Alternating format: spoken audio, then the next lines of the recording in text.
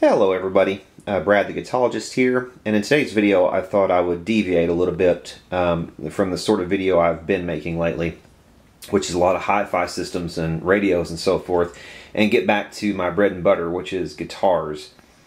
So in this video we're going to take the opportunity to take a look at a guitar that was dropped off to have a setup work done on it. This is probably an early 1930s Kay Kraft guitar. Kay Kraft was pretty much a precursor to Kay. They were formerly known before this as Stromberg-Voisinet, and these Kay Kraft guitars of this sort were made from about 1929, according to some of my research, up until about 1930, late 1930s, 1937, somewhere along in there. They quit making these. This is called Venetian style because the body is constructed with a shape very much like the Venetian mandolins. You know, all those little city-states in Italy, you know, Venice, Naples, other cities usually had their own sort of style of mandolin that they would make, and this one's called the Venetian style for those made in Venice.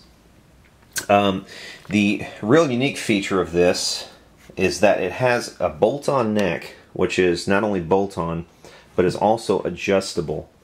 And as far as I know, this is the first example of a bolt-on acoustic guitar neck. And it's also the first time that I'm aware of that a company has gone out of its way to try to make the neck on an acoustic guitar adjustable as well. Well, I say acoustic guitar, I really don't even have to preface it with acoustic because they were the only type of guitars at the time this guitar was made.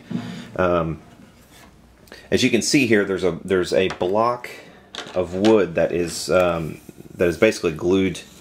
I believe it's glued, at least, to the body. But you can see this block here, and it has a curve in it, and that curve lines up with the curve that's the negative of that carved into the neck heel. There is a screw back here, but there's also a wing nut inside the guitar, and that one's going to be kind of hard to see. There it is. Way down inside there, you can see that wing nut. Right down in there. That is how you adjust the neck. You loosen the strings, reach up in there, loosen that wing nut, and you can actually rotate this neck so that you can adjust it. Now, they made a couple different versions of this style guitar. They made some that were ladder braced and some that were X braced. The X braced apparently are a little more rare. This one is an X braced variety with the block inlay, so I'm assuming this is probably a slightly higher end model than some of the others they were making. They also made another shaped guitar, which was a little more conventional. Didn't have any of this cutaway stuff. It was kind of a, you know, like maybe a Gibson, sort of a Gibson-ish sort of a shape.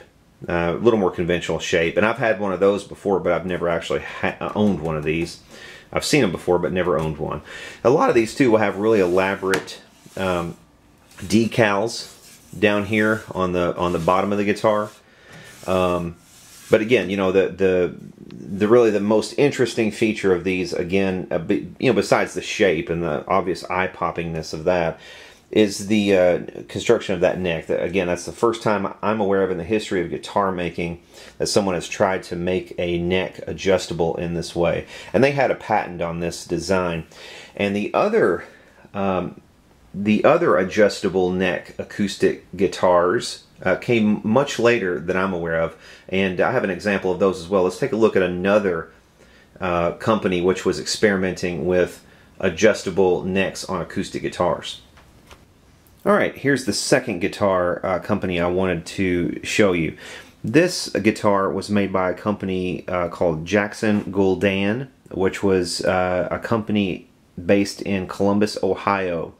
They had their own factory, and they made these student-grade guitars out of their own factory, which is kind of unusual along about the 60s, because virtually everything was being made in Chicago, even if it had somebody else's stamp or logo on it. Almost all of the student-grade stuff was made in Chicago. Jackson-Guldan was one exception. What makes these Jackson-Guldans really interesting is that, like the earlier Kay Kraft guitars that we looked at, these also have an adjustable neck system. Now this particular model is a square neck Hawaiian style guitar, but they did make round neck guitars as well. And they made some that had some funky names, like just Chris as the logo on the guitar. But you can see on this one actually has a patent number. A couple of the others that I have had in the past had patent pending stamped right there in that location. It looks like the patent number on this one is 3,169,730 as the patent number, and I have looked that patent up, and it was registered by a Francis Luke Daniel. Francis Luke Daniel apparently bought the Jackson-Guldan company in 1956 and shifted focus more solely on guitars. Not entirely, but the focus was definitely more on guitars after that point, because the guitar market was already beginning to sort of boom with the onset of rock and roll. And the gentleman, the Mr. Daniel, who I mentioned before, before he took over the company, actually, he had worked at Sears Roebuck.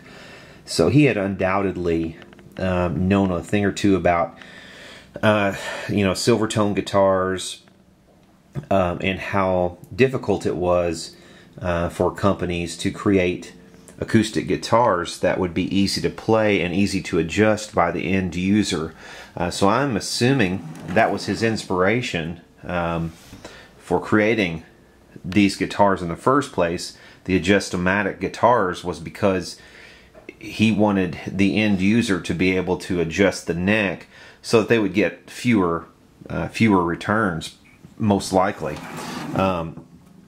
And plus, if you're shipping things all around the country and all around the world, as these companies were at that time, just the trip alone might be enough to throw the guitar out of whack. So by the time it got to where its final destination, you would want to be able to adjust it. You can see here the Adjustomatic logo or label inside here. It instructs you on how to adjust the Adjustomatic neck on this guitar. If I can get it focused in properly, we'll do that. Let's see. Someone's throwing it off.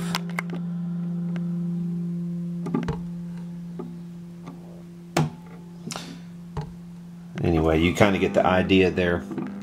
There is a screw on the outside right here, and that screw's actually been replaced, but it's in the correct spot.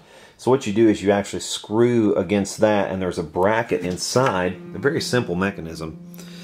Inside here there is it's like an L bracket, and you can see the back edge of it right there.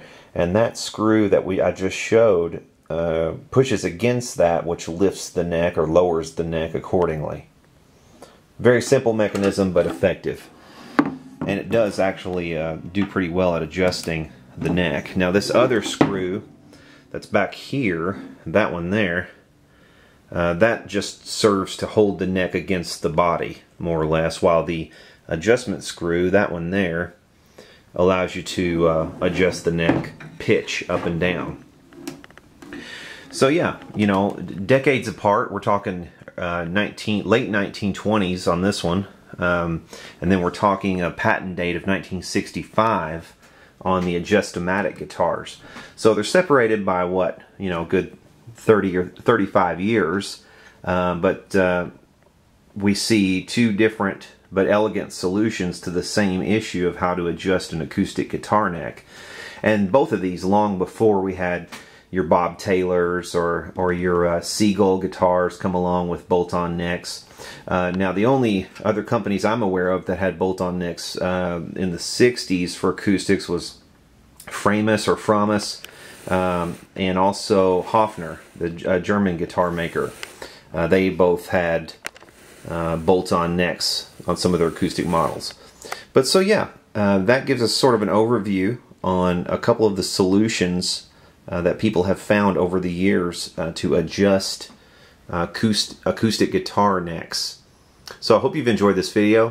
Please hit the subscribe button for more videos like this in the future. And for now, y'all take care.